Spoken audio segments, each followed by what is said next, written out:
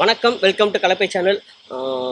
தயவு செஞ்சு வீடியோ பாருங்கள், லைக் பண்ணுங்கள், ஷேர் பண்ணுங்கள், சப்ஸ்கிரைப் பண்ணுங்கள். சரி, இப்போது இந்த வீடியோ என்ன அப்படின்னா, ஒரு விளக்கம், ஒரு வருத்தம். அதுக்காக தான் இந்த வீடியோ. ஏன்னா நேற்றுக்கே நான் ஒரு வீடியோ போட்டிருந்தேன். என்ன அப்படின்னா, சினிமா தியேட்டர்கள் 3 ஆண்டுகளுக்கு மூடப்பட வேண்டும். அது அடிப்படையில் அது ஒரு கவுண்டர் தான். சரிங்களா? ஒருவர் சொல்கிறார், நாங்கள் 3 ஆண்டுகளுக்கு ஜிஎஸ்டி கட்ட மாட்டோம், விதிக்கக்கூடாது அப்படின்னு ஒரு சொல்லுகிற போது, நாங்கள் அப்படின்னா நீங்கள் ஜிஎஸ்டி 3 ஆண்டு விதிக்கிற அளவுக்கு இயல்பு நிலை வரணும்னா நீங்கள் ஏன் 3 வருஷத்துக்கு தேட்டர் திறக்கணும், மூடி வைக்கிங்க அப்படின்னு கேட்டேன். அவ்வளோதான். சரிங்களா? It was more counter argument. அதுக்கு மேலே ஒன்றுமே கிடையாது. அதனால கூட என்னுடைய நெருங்கிய நண்பர்கள் பல பேர் எனக்கு தொடர்ந்து நேற்றிலிருந்து பேசிகிட்டே இருக்காங்க. திரைத்துறையில் எனக்கு பல நெருங்கிய நண்பர்கள் இருக்காங்க, தயாரிப்பாளர்கள் தொடங்கி அடிமட்ட தொழிலாளர்கள் வரையில். அவர்களும் அந்த மனசு கொஞ்சம் வருத்தம் ஏற்பட்டது அவங்களுக்கு. நிச்சயமாக அவர்களை நான் மிகவும் நேசிக்கிறேன். அதை விட அவர்கள் என்பது மிகுந்த அன்பும் மரியாதையும் வச்சுருக்காங்க. அவங்க கேட்ட ஒரு கேள்வி தான் என்னை மிகவும் வருத்தம் அடையச்சது. அதுக்காக இந்த வீடியோ. அவங்க என்ன கேட்டாங்கன்னா, என்ன சார் நீங்களே இப்படி பேசலாமா அப்படின்னு. அந்த நீங்களே இருக்கக்கூடிய அந்த ஏகாரம் இருக்குல்ல, நீங்களே அப்படின்னு, அப்போது நமக்கு மேலே ஒரு பெரிய ஒரு பொறுப்பு அது வந்து போகுது. அதனால தான் இந்த வீடியோ. சரிங்களா? யாரையும் புண்படுத்துவதற்காக, வருத்தம் அளிக்குவதற்காக அந்த வீடியோ நான் பதிவு போடலை. சரிங்களா?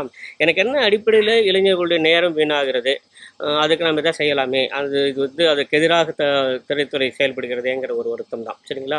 மற்றபடி தனிப்பட்ட முறையில் யார் மீது எனக்கு எந்த ஒரு கோபம் வருத்தமும் இல்லை, எப்பவுமே இருந்தது கிடையாது. இப்போ இரண்டாவது என்ன சொல்கிறாங்கன்னா, இந்த கலைப்பை சேனலை பொறுத்த வரைக்கும் எல்லாமே நேர்மறையான செய்திகளாகவே இருக்கட்டுமே, ஏன் இது மாதிரி எதிர்மறையான செய்திகள்லாம் வேணும்?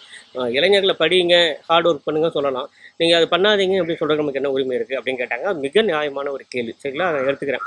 இன்ஃபேக்ட் இந்த வீடியோ, இந்த திரைத்துறையில் வந்து சினிமா தியேட்டர் 3 ஆண்டுகளுக்கு மூட வேண்டும் அப்படி சொல்லுவோம் இல்லையா, அதுக்கு முந்தைய வீடியோ நீங்கள் பார்த்தீங்கன்னாக்க ஆர்டிஃபிஷியல் இன்டெலிஜென்ஸ் பற்றி ஒரு ஆடியோ உரையாடல் போட்டிருக்கோம். சரிங்களா? அது ஒரு முயற்சியாக நாங்கள் செய்கிறோம், முதல் முயற்சி அப்படின்னு போட்டிருக்கோம். அதுக்கு பெரிய அளவில் யாரும் பார்க்கவும் இல்லை, அதுக்கு பெரிய அளவு இது வரைக்கும் ஆதரவும் வரல. ஆனால் இந்த வீடியோவுக்கு பெருசாக வந்திருக்கு. நேச்சுரலி அதுதான். ஏன்னா சினிமாங்கிற போது வரும்போது அது எதிர்மறையான ஒரு ஸ்டாண்ட் எடுக்கிற போது ஆதரவு வந்திருக்கு. அது புரிந்து கொள்கிறோம். இந்த மாதிரி எதிர்மறையான செய்திகளுக்கு அதிக முக்கியத்துவம் தரக்கூடாதுங்கிறத நான் இன்னும் கவனமாக இருப்பேன். சரிங்களா? நேர்மையான செய்திகள் மட்டுமே சொல்லலாம் அப்படின்னா அதுதான் ரொம்ப ஆரோக்கியமான விஷயமா இருக்கும். அப்புறம் சில விளக்கங்கள் என்னென்னா 2-3. ஒன்று வந்து அது பொதுமக்கள் கொடுக்குற வரி தானே, அது எப்படி திரையரங்கத்துக்கு டேக்ஸ் பேர் சொல்ல முடியும் அப்படிங்கிற போது அது வந்து பல பேர் அதுக்கு அது இல்லை, பொய் அப்படின்னு சொல்லியிருக்காங்க. அது எதனால நான் அந்த ஆர்குமெண்ட் வச்சேன் அப்படின்னா, என்னை பொறுத்தவரையில் நான் வந்து சினிமாவை ஒரு நெகட்டிவ் இண்டஸ்ட்ரியாக பார்க்குறேன். சரிங்களா? இப்போது டாஸ்மாக் இருக்குது இல்லைங்களா, அது வந்து வருஷம் மிகப்பெரிய அளவில் வருமான வரி கட்டுகிறது. சரிங்களா? அப்போ நாங்கள் இவ்வளோ பெரிய வருமான வரி கட்டுக்கிறோமே அப்படின்னு, நாங்கள் தான் லார்ஜஸ்ட் டேக்ஸ் பேர் அப்படின்னு அவங்க சொல்லக்கூடாது. ஏன்னா it's negative profession, negative business.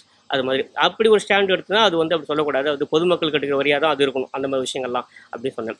அப்புறம் இரண்டாவது அதில் சொன்ன ஒரு வார்த்தை என்ன அப்படின்னா, சினிமாக்காரங்க நம்பி யாரும் பணம் கொடுக்க மாட்டேன்றாங்க அப்படின்னு நான் சொல்கிறது ஒரு இயல்பான நிலைமை. நான் இல்லை, பல பேர் அது கேட்டிங்கன்னு நீங்களே சொல்லுவாங்க, சினிமாக்காரங்கன்னா வீடு கொடுக்க மாட்டாங்க, சினிமாக்காரங்கன்னா பணம் கொடுக்க மாட்டாங்க. இன்னமும் அது வந்துகிட்டே இருக்குது. அது யாருக்கு இருக்குன்னா, சினிமாவில் அடிமட்டத்தில் கூட தொழிலாளர்களுக்கு தான்.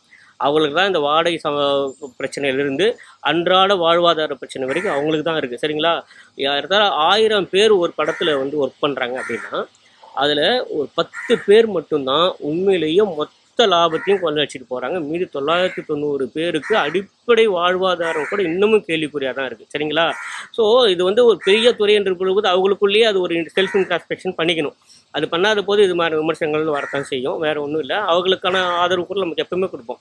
ஏன்னா திரைப்பட தொழிலாளர்கள் எந்த அளவுக்கு கஷ்டப்படுறாங்க எனக்கே தெரியும். அதில் இருக்கிற அசிஸ்டன்ட் டைரக்டர்ஸ்லேருந்து, லைட்மேன்லேருந்து, அசிஸ்டன்ட் கேமராமேன்லேருந்து எல்லாரும் நம்ம பார்த்துட்டு இருக்கோம். மிக நெருங்கிய நண்பர்களாக இருக்கேன். தொடர்ந்து நான் தொடர்பில் வந்துட்டுருக்கேன். அவள் படுகிற கஷ்டங்கள்லாம் தெரியும். சரிங்களா? அதனால் மிக நிச்சயமாக அவளுக்கு எதிரான ஒரு வீடியோ இல்லை அது. சரிங்களா? அவங்களோட நான் எப்போவுமே இருக்கேன். அது மட்டும் இல்லை, இந்த திரையரங்கங்களில் கூட, சினிமா திரையில் கூட நீங்கள் பார்த்தீங்கன்னாக்கா சிங்கிள் ஸ்க்ரீன் தியேட்டர்னு சொல்லக்கூடிய இந்த ஒற்றை திரையரங்குகள் இருக்குங்க, அதில் எவ்வளோ கஷ்டப்படுறாங்களோ அதுவுமே எனக்கும் தெரியும். நானும் பார்த்துதான் எவ்வளோ கலெக்ஷன் வருது, எவ்வளோ அவங்க வரி கட்ட முடியும் அப்படின்லாம் பார்த்து தான் இருக்காங்க. அதில் குறைந்த 10 பேராக அங்கே வேலை செய்கிறாங்க. சரிங்களா? அந்த டிக்கெட் கீச்சு கொடுக்கலேருந்து தடை சொத்தும் செய்வர்கள் வரைக்கும் அடிமட்ட தொழிலாளர்கள் நிறைய பேர் இருக்காங்க. அவங்களுடைய வாழ்வாதாரம் பாதிக்கப்படக்கூடாதுங்கிறதுல எனக்கு மிக நிச்சயமாக அதில் எந்த ஒரு கருத்து வேறுபாடுமே இல்லை. ஸோ அதில் வந்து தியேட்டர் வந்து மூடணுங்கிறத சொல்ல வரல. 3 வருஷம் ஜிஎஸ்டி கட்ட மாட்டோம் அப்படின்னா 3 வருஷம் தேட்டர் இருக்கணும், ஒரு கவுண்டர் ஆர்குமெண்ட். அவ்வளோதான், அப்புறம் முடிஞ்சு போச்சு. அப்புறம் இன்னும் சில விஷயங்களை சொல்லிடுறேன். ஏன்னா திரைப்படத்துறை பற்றி நான் தொடர்ந்து சொல்லிட்டு வர்றது என்ன அப்படின்னா, இளைஞர்களுடைய நலன் தயவு செய்து ஞாபகத்தை வச்சுங்க. வன்முறையும் ஆபாசம் வருகிற மாதிரியான அதுக்கு முக்கியத்துவம் தர வேண்டாம் அப்படிங்கிறோம். அரசுகிட்ட வந்து இவங்களுக்கு கிடைக்கக்கூடிய அதீத முக்கியத்துவம் தேவையில்லை அப்படின்னு பார்க்க போகிறோம். மற்ற துறைகளை போலவே எதுவும் இருக்கட்டும் சொல்கிறோம். பல கலைகளை இது நசித்திருக்கிறதுங்கிறது உண்மை தான். சரிங்களா? பல கிராமிய கலை நசிந்து போனது சினிமா தான் காரணம் வரும். அப்போ அதுக்கு என்ன வேண்டிய முக்கியம்? நீங்கள் பாருங்களேன், என் மேலே கோச்சில் ஒன்றும் பிரயோஜனமே இல்லை. நீங்கள் பாருங்கள், கேரளாவில் கிராமிய கலைகள் நசிந்து போகல, மராட்டியில் மகாராஷ்டிராவில் நசிந்து போகல, வெஸ்ட் பெங்கால் நசிந்து போகல, கிழக்கு வடகிழக்கு மாகாணங்கள் அத்தனையும், வடகிழக்கு மாநிலங்கள் அத்தனையுமே இன்னமும் அந்த அந்த கிராமிய அந்த அந்த அந்த பூர்வீக கலைகள் இருக்கு இல்லையா, அந்த ட்ரெடிஷ்னல் ஆர்ட்ஸ் அது அப்படியே தான் வந்துட்டு இருக்கு. பாரம்பரிய கலைகள் அறியவே இல்லை. தமிழ்நாட்டில் மட்டும் ஏன் அதை நசிஞ்சு போயிருக்கு கொஞ்சம் யோசிச்சு பாருங்கள், அதுக்கு என்ன காரணம்னு பாருங்கள். அப்புறம் ஒரு லார்ஜர் தென் லைஃப் இமேஜ் கொடுக்கக்கூடிய கதாநாயகர்கள் வந்து உட்காந்து உயர்த்தி பேசுறது, அவளை முன்னு நிறுத்துறது, இது மாதிரி விஷயங்கள் தான் தமிழ் திரை தொடர்ந்து பண்ணிட்டு விட்டு இதற்கெல்லாம் எதிர்பார்க்க இருக்கிறோம். சரிங்களா? அது மட்டுமே இல்லை, ஒரே ஒரு செய்தியோட நிறைவு செஞ்சுக்கிறேன். கடந்த சில மாதங்களுக்கு முன்பாக இஃப்ஐஎம் கரெக்ட் திண்டுக்கல்னு நினைக்கிறேன், ஒரு அரசு பேருந்தில் ஏதோ ஒரு வீடியோ போட்டாங்களாம், ஒரு குறிப்பிட்ட நடிகரோடது. அது வந்து பைரசியாம்.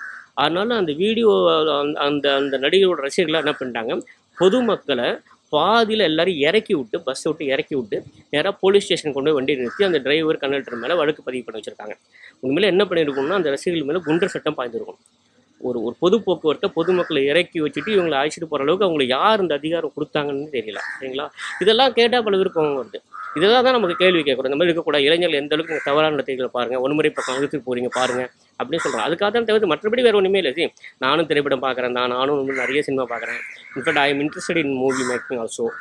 அது மட்டும் இல்லை, இன்றைக்கி கூட நீங்கள் பார்த்தீங்கன்னாக்க இளையராஜாவோட ஒரு பெரிய ஒரு பைத்தியகாரத்தனமாக ஒரு விசிறி நான். சரியா? ரொம்ப ஃபேனட்டிக் நான் அவருடைய இசைக்கு. அப்போ அதெல்லாம் இருக்க தான் செய்யுது. எனக்கு இளையராஜா எது அறிமுகப்படுத்தியது எனக்கு என்னிடம் கொண்டு வந்ததுன்னா திரைத்துறை தான். ஸோ அதெல்லாம் இல்லைன்னு சொல்லலை. And of course I am a big fan of MGR, big fan of MGR. சரியா? I am a follower of MGR. So இதெல்லாம் இருக்குது. அதெல்லாம் மீறி இளைஞர்களுடைய நலனில் கொஞ்சம் அக்கறை செலுத்தலாமே, அவங்களுடைய நேரம் வீணாகிறது அப்படிங்கிறதெல்லாம் ஒரு அநியாயமான கோரிக்கை முன்வைக்கிற போது அதற்கு அரசு அதிக முக்கியத்துவம் தருகிறது அப்படிங்கிறதான். கிராமப்புற உள்ளாட்சி அமைப்புகளை வந்து முற்றிலுமாக புறக்கணிக்கிற மாதிரியான அதுக்கு எதிரான நடவடிக்கை ஈடுபடுகிறார்கள். இது மாதிரி எல்லாம் தான். சரிங்களா?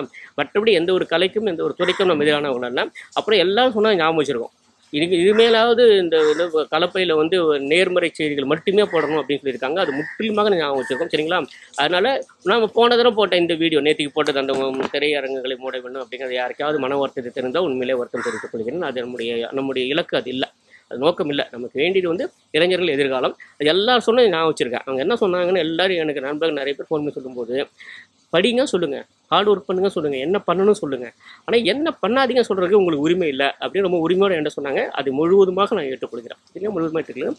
அதனால் இனிமேல் கலப்பையில் என்ற வரையில் வந்து எதிர்மறை செய்திகள் வராமல் பார்த்துக்கொள்கிறேன் என்று உறுதியளிக்கிறேன். மீண்டும் சந்திப்போம். நன்றி.